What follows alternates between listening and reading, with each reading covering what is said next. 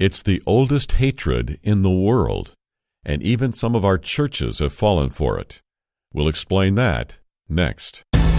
Just in the window. Y'all are Jews? We are, yes, we're Jewish. No, we can't support Jews here. If you're trying to help people get jobs, why did you trash the whole economy in the first place? You control all the banks, right? We don't work at banks, sir. We don't own banks. You Jews are all alike. You want to control the banks so you can get people's money. No, we're not going to take your Jewish agenda and put it on our window. No way. But this kind of ugly anti-Semitism is commonly heard these days. This is Understanding the Times Radio with Jan Markell. Jan meets today with Olivier Melnick, a Northwest Regional Director of Chosen People Ministries.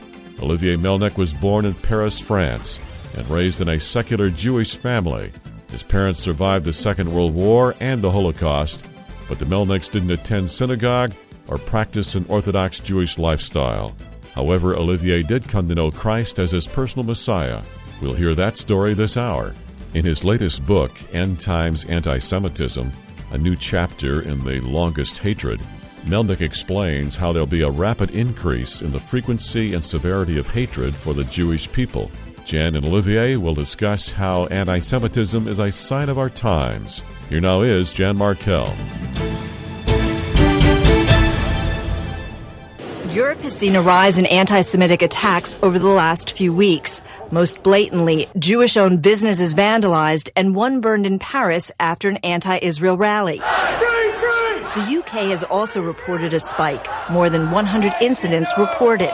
And America is not immune. Smaller acts of vandalism directed not towards Israeli institutions, but towards synagogues, like the one in Miami, sprayed with Nazi swastikas, the word Jew written in cream cheese on a car. The ADL says anti-Semitic hate speech is spreading on social media sites, and that online hackers have targeted synagogue websites with claims denying the Holocaust. And welcome to the program. And we're going to discuss some of these topics related to that little intro I used sort of as a tease, and difficult things to talk about for the next couple of segments. And I'm pleased to have online with me from the West Coast, Olivier Melnick. He was born in France, the son of Holocaust survivors. He's an international speaker on the subject of anti-Semitism, and he serves with Chosen People Ministries. We're going to talk about some related issues, including a new book he's written called End Times Anti-Semitism, a new chapter in the longest hatred. Olivier, welcome to the program for the first time. Well, thank you, Jan. Thank you for having me. You have a fascinating background because you, like me, were really influenced by Hal Lindsey's late great Planet Earth. Talk to me about that for a second. Yes, indeed. I was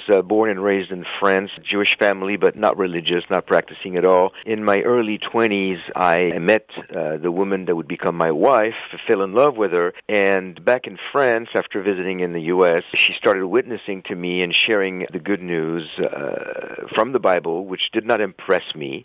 I was intimidated by that. And then she gave me the book, The Late Great Planet Earth, and I started reading it on my way to work every day, and I actually missed a couple of stops on the subway because I was so engrossed in the book. I was fascinated with it. And I got to the rapture, and I panicked. I'm going like, whoa, if this is true, which of course I didn't believe it was true, but if this is true, she's going to leave and I'm going to be behind, I'm going to be left behind, and we're going to be separated. And so I started talking to her about that, and I asked her, is there anything you can do so that you can stay behind, like putting lead shoes or something? And she said, no, but you know what to do to come with us, because we talked about that. And that's when I prayed to invite Yeshua, or Jesus, in my heart. That was summer, July of 1983. Wonderful story, and that book impacted me as well. It kind of stabilized me, and then I went to Israel for the first time at the same time, so I had a double impact there. Now, your mother actually survived the Holocaust, actually thanks to a farmer who shared their one-room home with her, and in fact, then she pretended to be a good Catholic, which is how she survived the Holocaust. You lost a grandparent in the Holocaust, so you've got some history here going back to the Holocaust, and you certainly know about anti-Semitism, and you wrote this newest book, End Times Anti-Semitism, a new chapter in the longest hatred, and you say, because I want to warn people about what is coming. What do you think is coming? If any good student of the Bible It won't take him very long to see that Israel is in the crosshair. Been for many, many years. In biblical days, and of course the modern state of Israel, who's pointing, at Israel is Satan, the ultimate enemy, because he hates everything that God loves and loves everything that God hates. So he's going to go after Israel, and I think, and the Jewish people, of course, and I think what we're seeing right now is, anti-Semitism has been ongoing since the very first Jewish people. We can track it to the biblical days. But I see we're seeing a rebirth or a morphing of anti-Semitism over the years. And in the last few years, I've noticed what I've coined eschatological anti-Semitism or end times anti-Semitism, a very irrational new trend or new breed of anti-Semitism that I've been tracking for the last 5 years, which led me to do the research and write my new book. You say this, and I think this is really profound, and I kind of want to build on it just a little bit. You write, rather, the prince of this age is about to be deposed by the King of Kings, the Prince of Peace. But Satan's approach in his last moments of fame is that if indeed he goes down, and he is going to go down, he will double his efforts to take Israel and the Jews with him in a final effort to spit in God's face. The God of the Bible unconditionally loves Israel and the Jewish people to the point of promising great blessings to those who will bless Israel and curses to those who will curse Israel, as seen in Genesis 12:3. Now, Olivier, that should be read from every church pulpit in the Western world, what I just Amen. read there, and that's from your book here, because a lot of the opposite sentiment is coming through the pulpits of the Western church today. Right, that is true. What we need to understand, going back to what the enemy, to what Satan is doing, a lot of people within the church today do not realize that not only God is not finished with Israel, but God has a plan to use Israel until the very end of times. And it's actually not until the Jewish people are back in the land and they finally realize that they missed the Messiah when he first came, and they all corporately say, Baruch haba b'Shem Adonai, blessed is he who comes in the name of the Lord, that Yeshua, Jesus, actually returns. Now, we're not talking about a rapture here, we're talking about the second coming. And at that time, Satan is out of a job, and he does not like his retirement plan. So he's going to do everything he can to stop that from happening. He knows he's defeated, but he's going to go at it, like I said, double his effort as much as he can. And most people in the church don't realize that. They don't really study prophecy, so they don't see the importance of Israel up to the very end of God's program. And of course, the blessing and cursing is icing on the cake, but it's also very true from Genesis 12:3 that there is a history of God really taking seriously those who bless and those who curse. We can even talk about that. But since that's a biblical command, or strong suggestion there in Genesis 12:3, why do you suppose the pulpits are so silent about this topic? For a long time now, I've been speaking in churches for over 20 years. I regularly get invited, and it's fewer and fewer. But what I find is a lot of churches now are adhering to this faulty theological perspective, a view of the Bible known as supersessionism or replacement theology. And so the pastors are not going to preach the importance of Israel because they believe that they and their church have replaced Israel, and God is, because Israel, rejected Messiah, God is done with them. They completely ignore the eternal, unconditional covenant found in Genesis 12 and following chapters, the fact that God is not going to change his mind. If God changes his mind on Israel, then he's a liar. Well, he can change his mind against the Christian Absolutely. as well. Absolutely. Okay, so are you saying, I think I hear you saying, by the way, folks, you're listening to Understanding the Times Radio. I'm Jan Markell, and I have on the line from the West Coast, Olivier Melnick. He's with Chosen People Ministries. He's got a fascinating new book out, End Times Anti-Semitism, A New Chapter in the Longest Hatred. You have to get it online, and that's found at we'll start over. You have to get it online, and that's found at newantisemitism.com, newantisemitism.com. We're not carrying it here at Olive Tree Ministries, and we're not giving out phone numbers today, but find it at newantisemitism.com. And Olivier, you just said something that I want to develop a little bit here, and we need to do it quickly because I have so many bullet points I want to talk to you about. But you said at one time you were kind of doing things on this topic in the churches a little more frequently than you're doing now. And you see, I shared the same thing. As a matter of fact, I wrote about that some 6 months ago, and you even replied when I wrote my e-newsletter about I had open doors to churches 30 years ago that wouldn't quit. I could be doing them 7 days a week, 3 times a day. Today, that is not the case. And it goes back to the state of the church again. Yeah. But I hear you saying the same thing, that at one time doors were more open, and now they're beginning to close. Yes, as a whole, the ministry at Chosen People Ministries, we have seen in the last 10 years, I will say, a constant decrease of interest in inviting people to speak about Israel, Jewish ministry, how to reach Jewish people with the gospel of the Messiah. You know, I get invited into a church. Most of the time, if I'm invited, they know the topic, they want to hear it. It's going to be a good response, going to be positive interaction. There's always a couple of people in the audience that are going to be, you know, in disagreement in the Q&A session at the end. But for the most part, the pastor will invite me and they want to hear it. But what people don't know is that what maybe took us 10 phone calls in the past to get an invitation might take us 100 now. We get a lot of people saying, no, we're not interested, leave us alone, we don't want to have anything to do with Jewish ministries. What about the poor Palestinians? What about, you know, and on and on. You said the magic words, what about the poor Palestinians? We could analyze until the cows come home or whoever comes home, the reasons for all of this, and there are a number of reasons for all of this, but the plight, the perceived plight of the poor Palestinians, I think, is the biggest factor here. Would I be correct? Well, you're either correct and I'm correct, or we're both wrong, because I agree with you, but I don't think we're wrong. I think for the last 50 years, there's been a rewriting of history and indoctrinating of the masses who do not check their facts. I often say to people, you know, what used to be 50 years ago when people pushed the rather new political Palestinian agenda under Arafat in the mid-60s, when they started pushing that, people questioned it. People had doubts.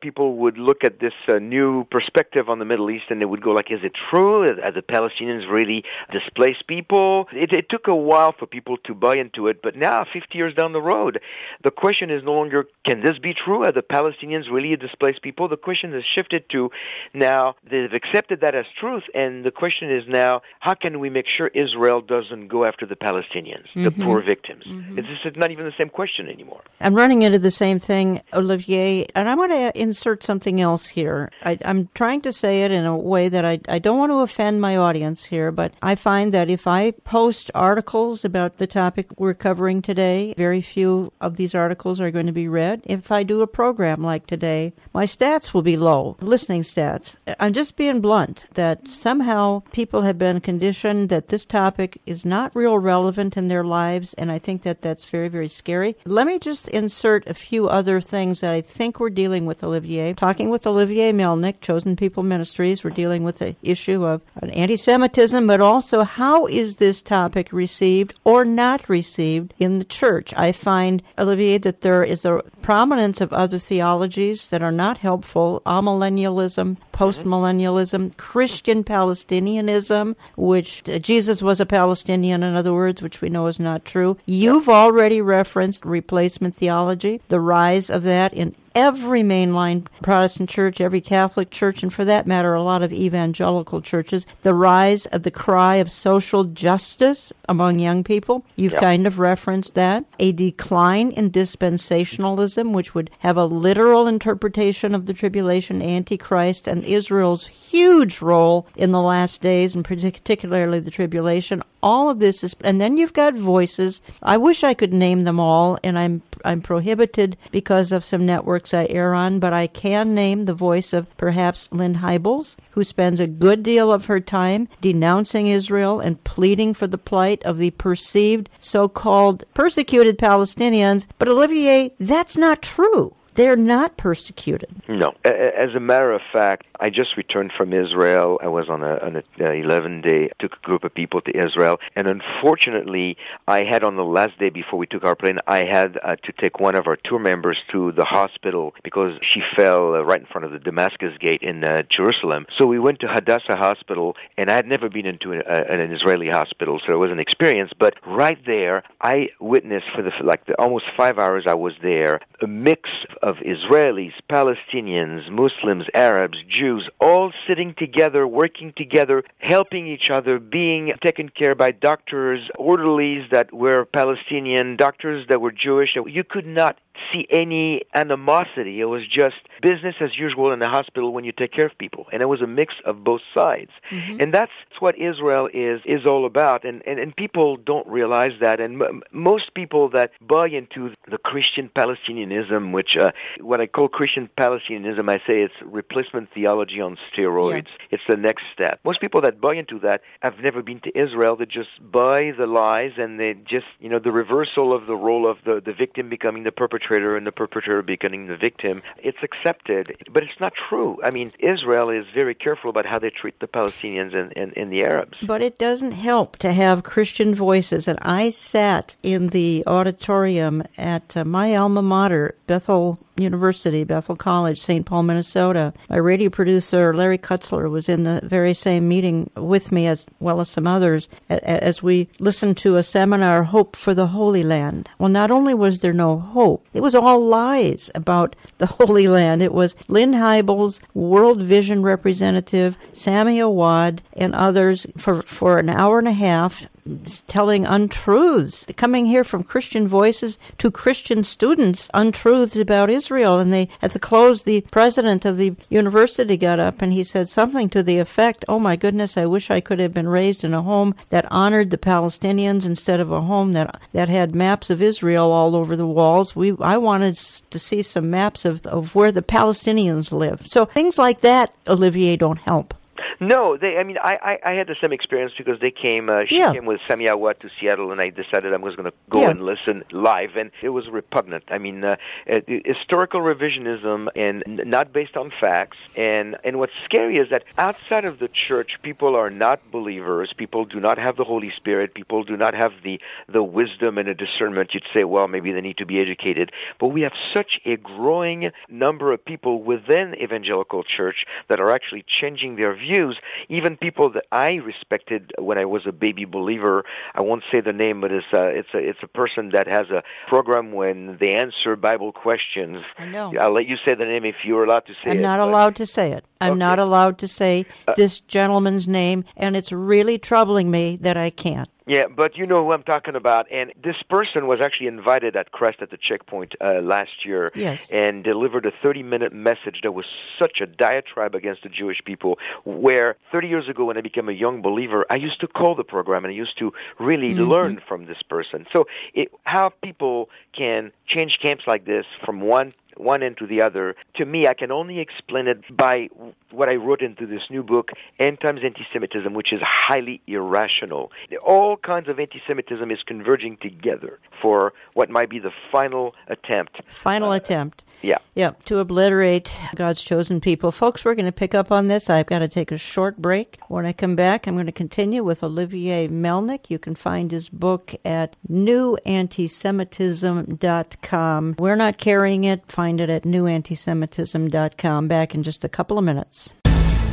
Here's a quick reminder. All our New Understanding the Times broadcasts are archived to our website, olivetreeviews.org, every Saturday morning.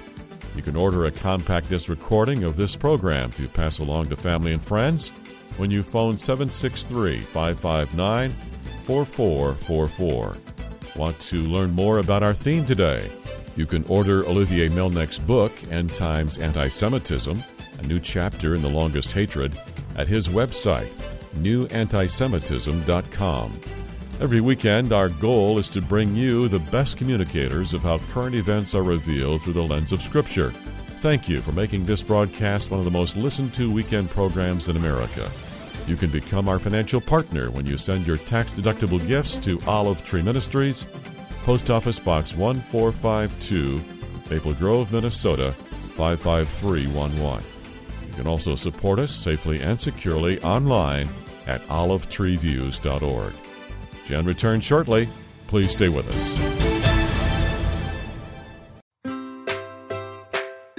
Our recent Understanding the Times conference brought great clarification to the many issues of the day we are watching in daily headlines. They will only make sense when interpreted from the Bible. Our times are perilous. The church is caving to apostasy. America cannot be found in biblical prophecy. Europe is preparing for the Antichrist. But the good news is that Jesus Christ will return for his bride very soon. Our speakers included Amir Sarfati.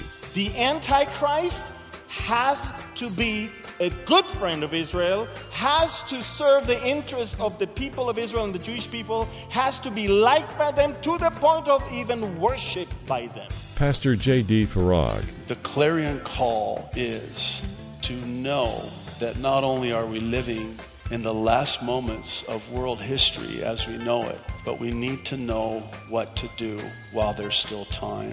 Dr. Mark Hitchcock.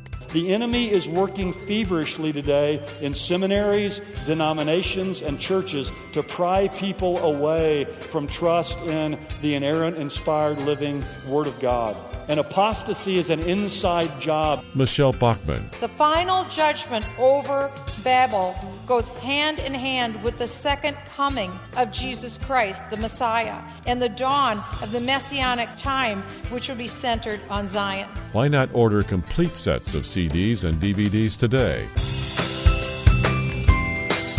5 messages are offered on DVD for just $35 plus $5 shipping in the U.S. 5 messages are offered on CD for $30 plus $5 shipping in the U.S.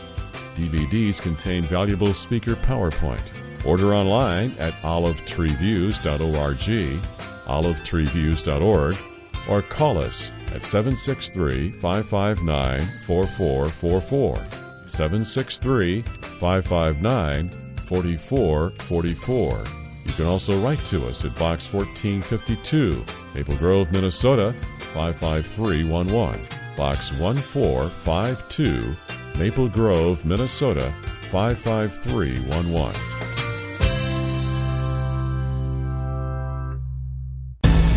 It's really easy to say that Jews are responsible for a large part of the problem in the world today. I've seen it a lot lately. It used to be very taboo, and it is not anymore. It's weird. It's very weird. Anti-Semitism has never gone away. The evil of the Jews is the closest I come to believing in magic, because they just never stop being evil. Like, I just don't understand how this never goes away. It never goes away. Jan's guest on Understanding the Times Radio this hour is evangelist and author Olivier Melnick, writer of the book End Times Anti-Semitism, a new chapter in the longest hatred. A member of the board of directors for Chosen People France, Olivier also serves as a guest commentator on WorldNet Daily and Watch.org. If you just joined us, Jan and Olivier are discussing anti-Semitism as a sign of the end times. Let's get back to their conversation. Once again, Jan Markell. And welcome back. And remember, this program is posted to my website every Saturday morning, olivetreeviews.org. If you can't get the signal, if you miss a program, every Saturday, olivetreeviews.org. You can become a CD subscriber and get a CD of every program. You got to call us on that. And why don't you sign up for my print and e-newsletter? That's how I keep in touch with you. And let's see, if you send a gift, particularly a radio gift, would you always tell us what station you're listening to? On 830-some stations, we like to credit your gift properly. I'm talking for these two segments with Olivier Melnick, and he serves with Chosen People Ministries. He serves part of the time in France, which is where he is from. His parents were in the Holocaust. He lost his grandfather in the Holocaust. And we're talking heavily about the scourge of anti-Semitism and his newest book, End Times Anti-Semitism, A New Chapter in the Longest Hatred. Got to find that at newantisemitism.com. You'll also find a lot of his articles there, which are excellent, so I encourage you to visit that website. Olivier, let me go to a topic here which is just a little bit perplexing, and I know listeners are wondering about it as well, and you write about it. You've got a comment in your book that liberals and radical Islam agree on destroying Israel. And by the way, some of those liberals are Jews who agree about destroying Israel. Can you help us understand this at all? Well, fully understand it, I don't think so, because it puzzles me as well. Let's start with the first part of the question, liberals and radical Islam. When you look at the ideology of radical Islam, and the first thing is people need to stop calling Islam a religion. It's not a religion, it's an ideology. It includes a religion, but it's got all kinds of other things. It's got a legal system, it's got a banking system. It really has a lot more than just a religion. So the ideology of radical Islam is on the opposite side of the spectrum from the ideology of liberalism. Yet, I recently ran into a series of articles and commentaries on a group called Queers for Palestine. And this is their own name. This is not what I'm calling them. This is their own name by their own choice. A group of practicing homosexuals that are promoting the Palestinian agenda. And to me it is so ridiculous, because if they only took a second to sit down and realize that the minute they agree to be under Palestinian authority or worse, the Muslim agenda and the Sharia law, then they just lose their life because they're not allowed to practice this kind of lifestyle. But that doesn't seem to be an issue. What the issue is, I need to be on the side of those who promote the Palestinian agenda because I hate the Jews. So we have a group that's completely opposite ideologically to the radical Islam, or to even Islam as an ideology, not even radical Islam. And then they promote the Palestinian agenda. So that's why I say they have nothing in common except the hatred and goal of the complete destruction of Israel and the Jewish people, which to me can only be explained, again, by this irrational push of the enemy. I mean, this final anti-Semitism, it's so irrational because of things like this. If I can just throw a name or two out there, I mean, one of these liberals who hates Israel and hates himself, I mean, it's just George Soros, and that there are the Soros types. There are lots of Jews who can't stand a lot of the things we're talking about that you and I hold very, very sacred, and that would, obviously, the nation of Israel, her rebirth is miraculous. Right, absolutely. Well, people like George Soros or other Jewish people in maybe more academic field, I think they look at Israel and the Jewish people in a different way, because to them it is more important to seek social justice than to seek a connection with the land or a connection with the people. And maybe it is, and I don't know the case of every single one of them, but maybe it is that they were raised in such a way that they were not really raised in an environment where their family gave them an appreciation for Israel, for the Jewish people, for their heritage. Maybe that's part of it. Well, I think part of it is just plain, it's just demonic. But I want to stay in this vein, and I want to talk to you for a minute here about, I recently encountered a pastor, evangelical pastor. Actually, I've known this gentleman for a couple of decades, and he knows what I do. And evangelical pastor asking me this question, I was quite taken aback. He said, how can you say such good things about the Jews? Now, this pastor, again, he's evangelical, he's premillennial, he's dispensational, he believes what you and I believe, Olivier. I said to him, I stand by the Jews. For first of all, God has called them to be a separate and a chosen people. But I said, their inventions have made our lives much easier. Their medical discoveries have cured millions of people, including President Jimmy Carter a couple of years ago of his brain cancer. Their intelligence analysis has aided America in our war on terror. More importantly than all of those things, they gave us the Bible, the writers of the Bible. They gave us our Messiah. The Bible says that salvation is of the Jews. How on earth can you say these people are deplorable people? Which is what this evangelical pastor was saying to me. In spite of all the positives here, this evangelical pastor was saying to me, these are deplorable people. Jan, I'm listening to you, and this makes me think, and we probably want to say a word about this, about the BDS movement. Because this pastor is saying the Jewish people are deplorable, and how can we support Israel and the Jewish people? And then you said it right. I mean, all the Jewish inventions, not even to mention how many Jewish Nobel Prizes over the last so many years out of such a small group of people in the world, only 15 million and almost 7 billion people. But those who want to ostracize the Jewish nation and the Jewish people and are really interested in taking part in the BDS movement, and what I mean by BDS for your audience is boycott, divestment, sanctions against Israel. It's a big movement that was started in 2005 in the Palestinian Authority, actually. And churches are joining that movement now. And people want to boycott the companies that do business with Israel because it's a shame that they would support them. But then what they don't realize, like you just said, is that the cell phone technology was invented by Israel. The thumb drive, some of the computer technology. So they will boycott, maybe Jaffa oranges or little Israeli cookies because that sounds good and that's convenient. But if they really want to be consistent in their boycott, then they should really go all the way, and nobody will, because they wouldn't be able to function to this society without some of the Israeli inventions. But that, of course, they don't think that way. They just want to go when it's easy and boycott Israel for what they're doing, which of course they're not doing. But that's what the BDS movement is. And that BDS movement, you find it on American campuses, you find it in Hollywood, you find it in churches.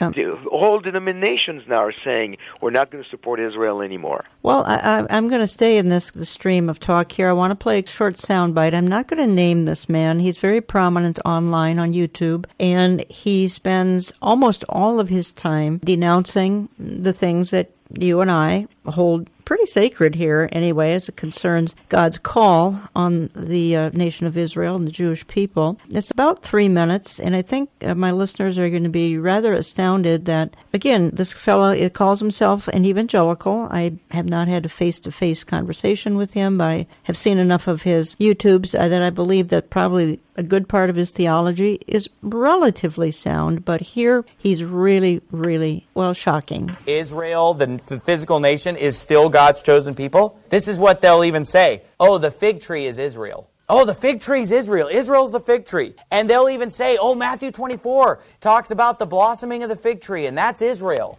That's Israel. Yeah, Israel's the fig tree, all right. The one that got cut down. The one you say, well, how do you explain them coming back in 1948? It's a fraud. That's how I explain it. They didn't come back. It's a bunch of white people that came back from Europe. Bunch of Ashkenazi fake imposters that came back. Or, all of them are, microscopically part Jewish. But, some of them that are more Jewish than others, that's not the point. They don't believe in Jesus. Let them be anathema. Maranatha. Because if any man love not the Lord Jesus Christ, let him be anathema. Isn't that what the Bible said? But no, they're the chosen people. No, they're not. We're the chosen generation. We're the royal priesthood. We're the elect of God. But let me tell you something. The Jews, not only were they scattered as a punishment in AD 70 and AD 135, they've been hated in every country that they've ever lived in for the last 2,000 years. In fact, did you know that I believe 51 different countries throughout history have expelled all the Jews?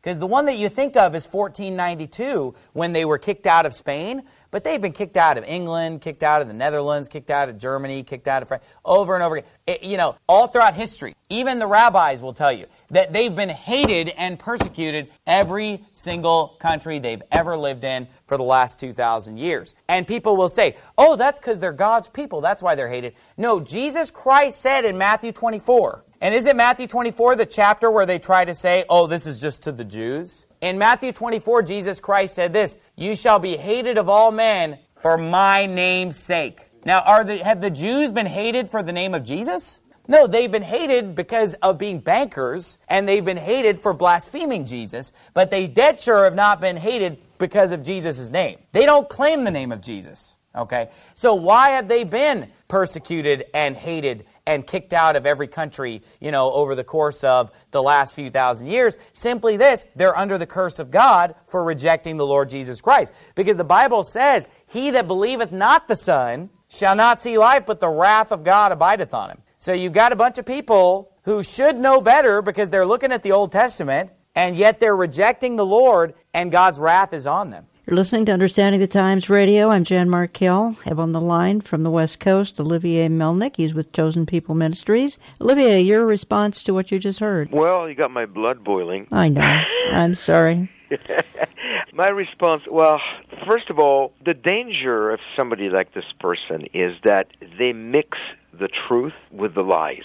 So people will listen to it and go like, well, yes, like for instance, when he's talking about something will happen to you for you be persecuted. Well, Jesus is talking to believers, but he's mixing that with the rest of his big picture of his agenda of ostracizing and rejecting the Jewish people, which is wrong. So people are going to be, taking the whole package and not be able to decipher that it's mixed truth with lies. Mm-hmm. But that's the big danger of our day and age and this apostasy where people just put a little bit of lies and a lot of truth, and it kind of it disappears in there, and you think it's the truth. And that's kind of like what he did in that little segment. He's way off. Yes, the Jewish people have rejected Messiah at his first coming because they expected a Messiah that would come and reign and conquer and be the king of Israel, and so that's not what happened. But he's also completely ignoring, he's talking about the Old Testament, and the Jewish people should know better. He should know better that in the Old Testament there's scriptures like Zechariah 12:10, when they call upon the one whom they have pierced, and they mourn for him like one mourns for an only son.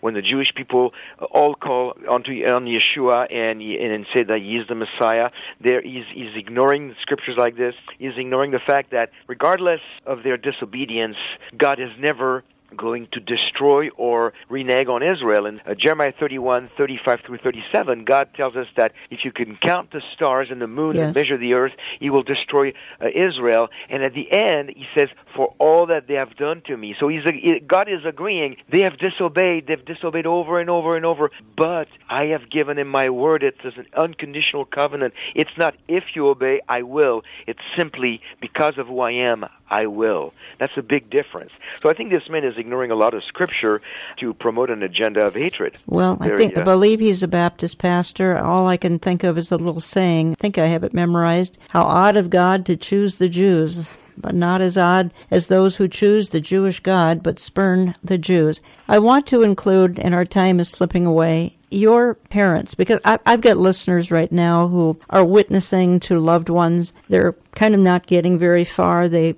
kind of face a closed door every time they try to bring up the name of the Lord and the importance of eternity and salvation. And yet you were able to lead both your parents. They were both elderly, and this is recently. You were able to lead them both to the Lord. Why don't you give that story in a nutshell? Because I think we've given some dark information here today, and folks need to hear an uplifting story. Well, I became a believer 34 years ago, and soon after becoming a believer, I started praying for the rest of my family, my whole family being Jewish. I wanted them to meet their Messiah like I had. And, of course, my mother lost her faith in God when her father was taken by the Gestapo in front of her eyes when she was 15, and he died in Auschwitz. My dad claimed to always be an atheist. God doesn't exist. I don't have time for him. That was it. That's the upbringing I had. Jewish ethnically, but that's the upbringing I had. And so I started praying for my parents. As a matter of fact, I prayed for them regularly for 28 years. That's a long time. And I always thought, I'm not going to be the one leading them to the Lord because, what they say in the Bible, a prophet is never liked in his own country. When you go back to your family and you try to lead them to the Lord, they remember the old you. And they go like, oh, all of a sudden you've changed and now you want me to be like you. So I always thought somebody else will lead them to the Lord. Well, about 6 years ago, when my dad was dying of cancer, I went back to France one more time to what I thought would be my final goodbyes, which ended up being my final goodbyes. And I talked to my mother, and it was one-on-one with her, and I said, Mom, Dad is on his way out. He's not doing too well, and they'd been together for 63 years. And I said, you have to rely on God. You cannot rely on man because man is always going to disappoint you. Even me, the family, we're all going to disappoint.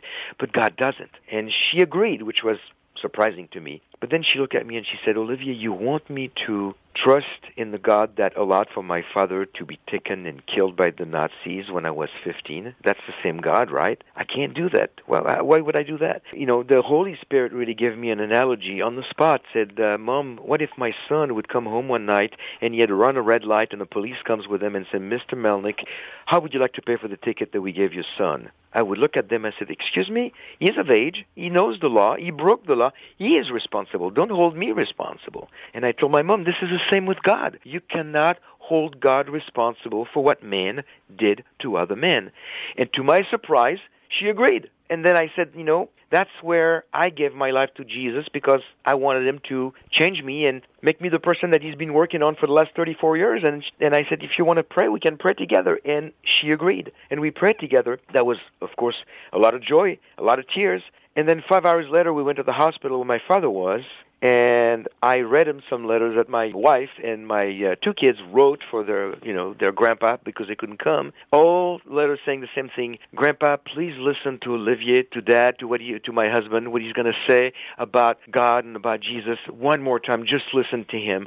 So I told my dad, I want to read those letters, which I did, and then I said, by the way, Mom and I prayed this morning, and then she gave her life to Jesus, and she's going to spend eternity with God, with me and my wife and the kids, and it really would be nice if you could be in eternity with us, because the alternative is not that nice. I thought my dad was going to get mad, and I said, we can pray right now. You can just invite him in your heart, because very soon you'll be in the presence of God. It'll be too late. And to my surprise, my dad nodded yes, and because he couldn't talk anymore because he had throat cancer, basically he prayed with me by squeezing my finger every time he meant yes to something I said, and I led him through the sinner's prayer about being a sinner, being separated from God, and not being able to save himself, and that Yeshua died for his sins, and he invited him in his heart. And a squeeze at a time, we prayed that prayer, and then 10 days later, he went home to be with the Lord.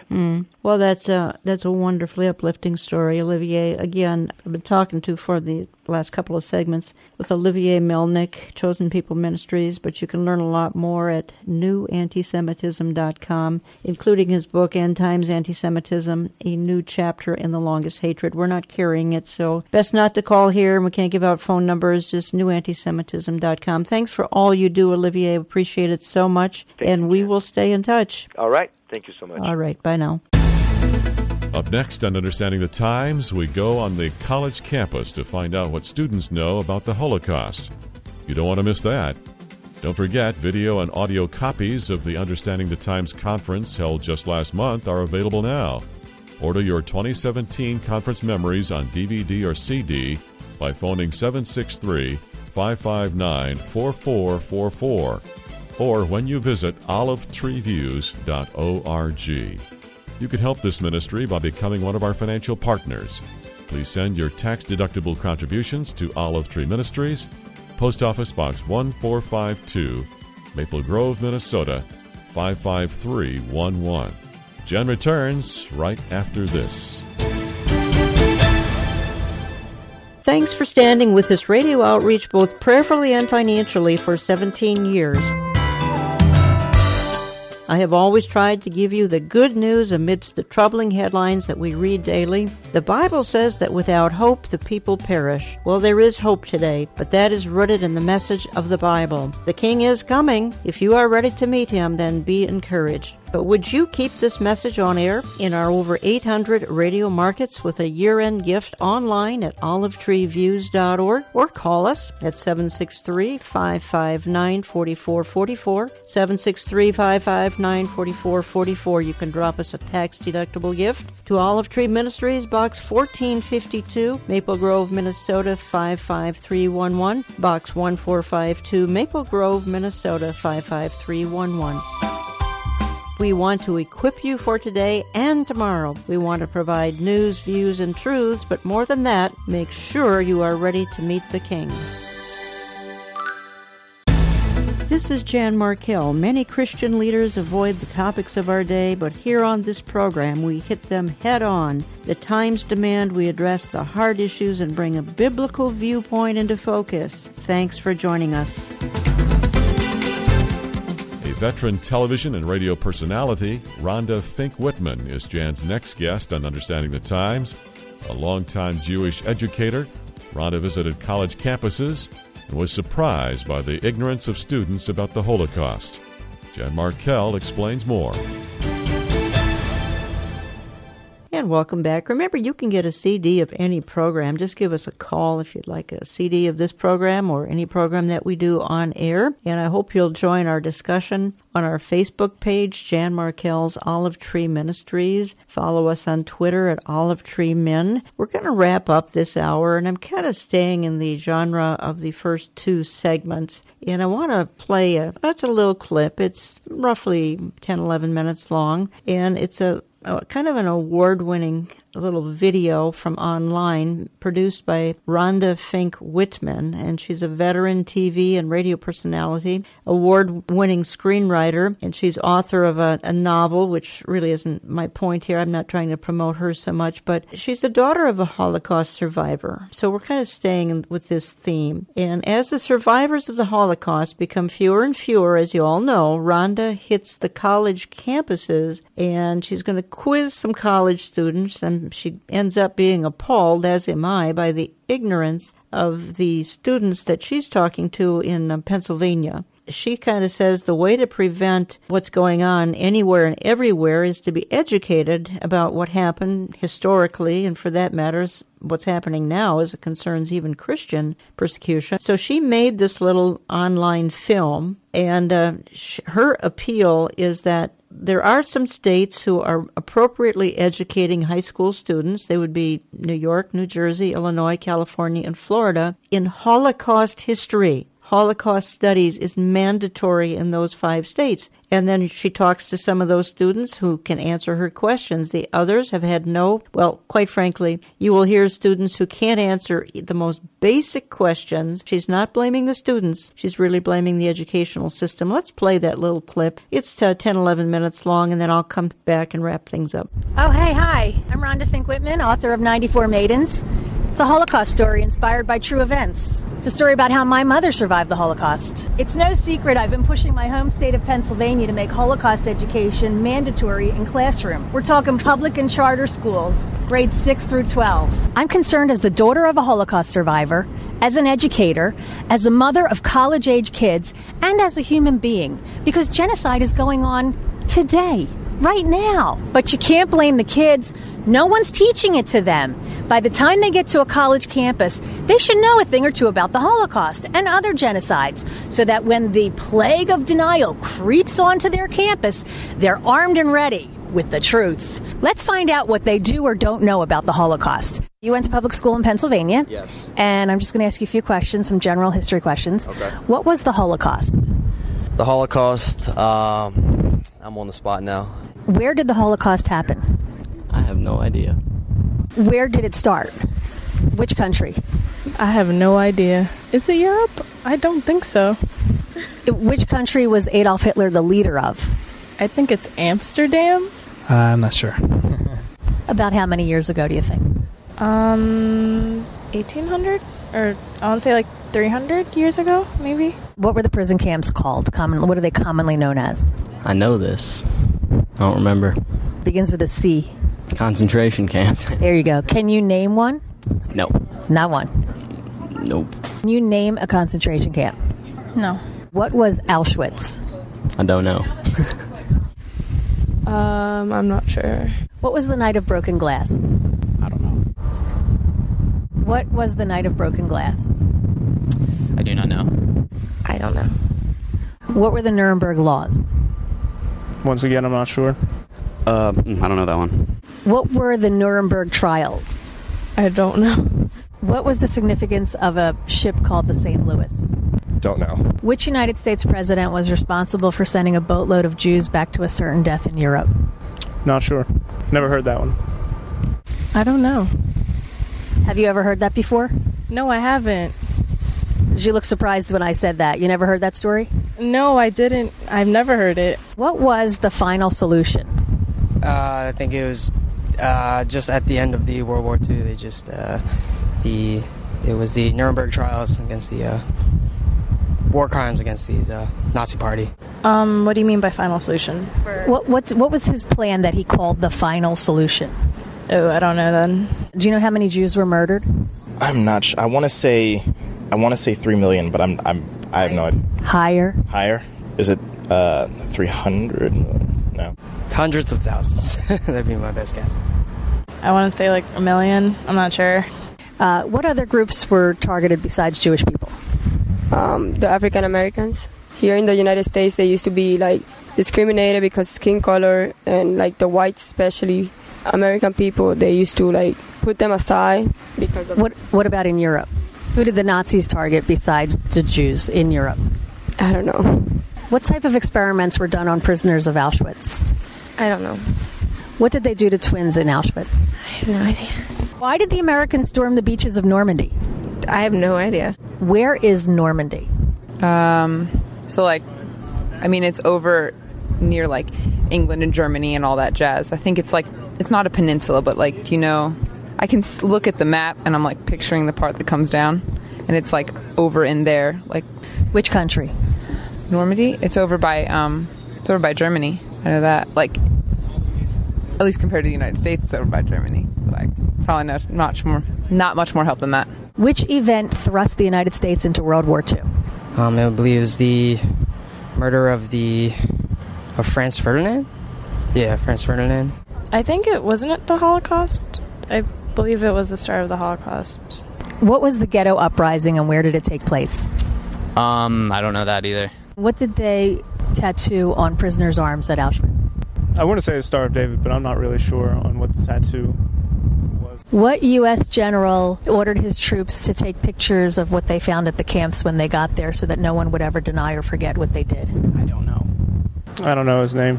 Who was Joseph Mengele? Not sure. Who was the president of the United States during World War II, during the Holocaust? World War II. Was it Wilson? Woodrow Wilson? No? I want to say Eisenhower, but I'm probably wrong. Was it JFK? Who was Winston Churchill? He was a general. I know that, right? Or he was involved in the military somehow. But which military? I think the U.S. one, right? No? Okay, well. Who were known as the Allies? The Allies of Hitler or of... They were called the Allies of America. Russia, maybe? Russia. That's all I have. Who were the Allies? That was... Ooh. Was that like, No, that was... History is kind of spotty. This is embarrassing. Any hints? Who was Anne Frank? I never read that book. What did the Nazis make the Jews wear to identify them as Jews? Ooh, I don't know. What was the Holocaust? That happened during World War II. Hitler organized it. He believed that Jews had dirty blood and they had to be erased. So he organized concentration camps and put them all through torture and a lot of deaths, a lot of just horrible cruelty. Can you name a concentration camp? Auschwitz. I took a class on this actually in high school. You took a class on this in high school. Yeah. Did you go to public school in Pennsylvania? No, New Jersey. What other groups of people were targeted by the Nazis? Gypsies, homosexuals, disabled, I think even twins. Well, they do experiments on twins. I know that they did that terrible experiment because I went to the museum, Holocaust Museum. New Jersey went to the museum. In Washington, D.C.? Yes, we went field trip actually in high school. Everyone, it wasn't even just the class. It was my whole grade went. So that was really, really cool to see. When did the Holocaust happen? 1941, 42. New Jersey. All correct. Were there any survivors? Have you met any? No, I wish. I think we were supposed to have a survivor come into class, but we couldn't organize one. But no, I haven't met anyone. What were the Nuremberg laws? They were laws that prohibited many Jews from doing daily tasks that people should. Is that wrong? That's right. What type of experiments were done on prisoners in Auschwitz? Medical experiments. What did they do to twins in Auschwitz? Oh, they did crazy stuff to the twins. You seem to know quite a bit about the Holocaust. Did you go to public school in Pennsylvania? No, I went to public school in Long Island, New York. What is genocide? The word sounds so familiar to me, but I just can't remember. What is genocide? I don't know. Yeah. Remember, it was Edmund Burke who said, "All that's necessary for evil to prosper is for good men to do nothing." And today, as I said a minute ago, there's continuing genocide. Today, the target is often Christians. But personally, I think Westerners, comfortable in their upscale homes and enjoying the good life, well, they don't care to get involved. They aren't involved in the sins of the past or the present. It doesn't make them feel good, and even today's pulpits emphasize topics that make people feel comfortable. So I consider today's apathy and indifference two of the most disturbing indicators of a perverse generation, and that includes some Christians. We cannot be indifferent to the suffering of millions of people, many of them carrying the cross of Christ, nor can we be silent about the longest hatred, the oldest hatred, the hatred of the Jewish people who gave us our Bible and our Messiah. So I'm going out of the program here, quoting something from the introduction of my book, Trapped in Hitler's Hell, and it reads this. This is something that's in the introduction of the book. There is something unprecedented about the European Holocaust. For the first time in the blood-stained history of the human race, a decision was birthed in a modern state in the midst of a civilized continent to track down, register, mark, isolate, dispossess, humiliate, concentrate, transport, and murder every single person of an ethnic group as defined by the perpetrators. This was targeted at an ethnic group who so generously contributed to the culture of the world, to a people who have borne the brunt of enmity towards them because they dared to be different and dared to insist on being different. This resolution was targeted at an ethnic group who have so generously contributed to the world culture, yet have borne the brunt of enmity toward them because they dared to be different and to insist on their difference. Remember, folks, Christianity is Jewish.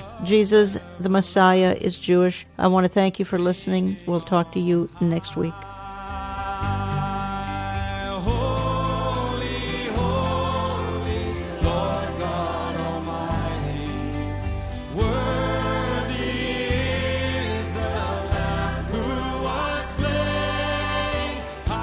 Thank you for joining us for today's Understanding the Times Radio with Jan Markell.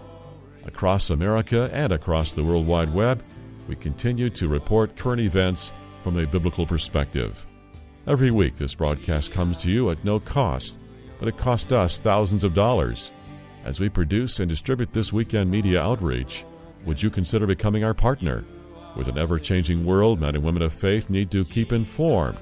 They need to be aware of current events as viewed through the lens of Scripture. Week after week, Jan Markell brings you a compelling hour of discussion to point out the dangers in today's culture and to bring hope through faith in Jesus Christ. Do consider joining us in this listener-supported ministry as our financial partner. Please write with your tax-deductible gifts to Olive Tree Ministries, Post Office Box 1452, Maple Grove, Minnesota, 55311. Contributions are also accepted at olivetreeviews.org or by phone when you call 763-559-4444. Don't forget, global updates with a biblical worldview are yours around the clock at olivetreeviews.org. We look forward to hearing from you very soon. We appreciate your continued prayer support for Jan and her media team. Next week, Jan Markell returns with another information and inspiration-packed hour designed to help you understand the times.